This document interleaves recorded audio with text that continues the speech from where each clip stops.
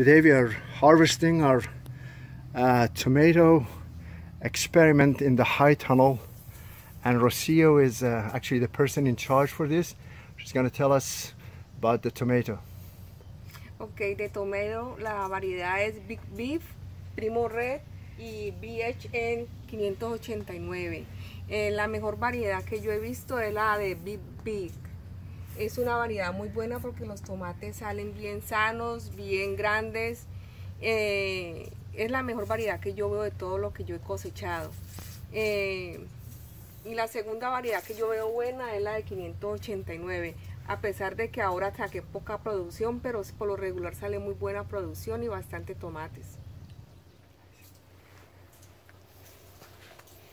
It has been an amazing year for our high tunnel tomato production.